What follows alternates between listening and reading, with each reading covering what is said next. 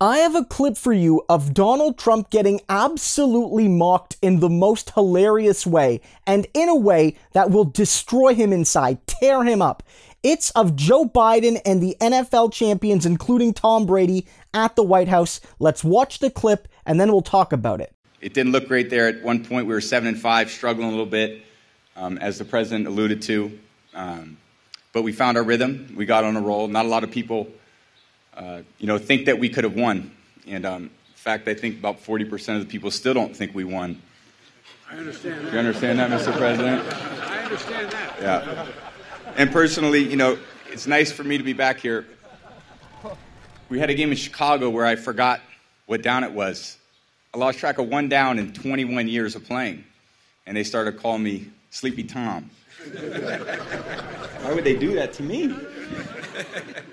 And so that's objectively hilarious. Tom Brady is basically like, our victory was so unbelievable that almost half the country doesn't think we won. And then Biden chimes in by saying, I can understand that. And then Tom says, you can understand that, Mr. President. And then he makes a joke about Sleepy Tom because he made one small mistake. And Tom Brady is old, at least as far as NFL champions go, as NFL players go. So it's sort of another joke about Joe Biden being Sleepy Joe. It's objectively funny.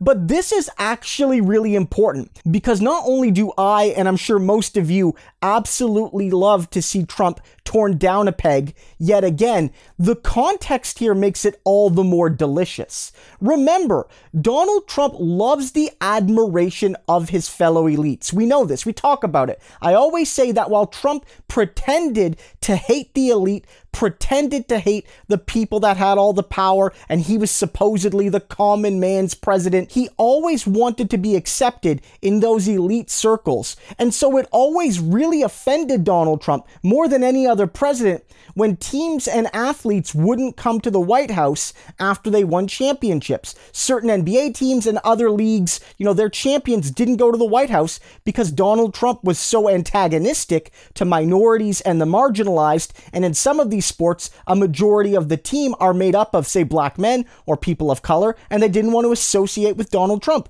which is their right, and I think the correct decision. And Trump hated that. And he also saw Bill Belichick, a coach he really admires, not even come to the White House to accept an award from him because by that point, Donald Trump showed himself to be an absolute menace to democracy. And so this is very much the moment where you can see Joe Biden in a very, very diplomatic way rubbing Trump's face in his loser attitude. Because this is something that would only happen because Trump is an absolute whiny baby loser. If Trump would have conceded defeat and took his loss like a man, like a decent person, Tom Brady would not be making fun of him. Joe Biden would not be making fun of him. That wouldn't be happening. They would make some jokes and kid around about other things, but they wouldn't mock the ex-president because that would be seen as cruel. But Donald Trump deserves mockery. He deserves derision because he was such a scumbag himself. This is a man that made a mockery of democracy, and now he's the joke. I don't think we should take the big lie as a joke. That's not the message of this video. The big lie is very serious, and we need to confront it for 2022 and 2024 because the Republicans want to destroy democracy. But in this moment, I can think of nothing that will hurt Donald Trump more than this, and I like that.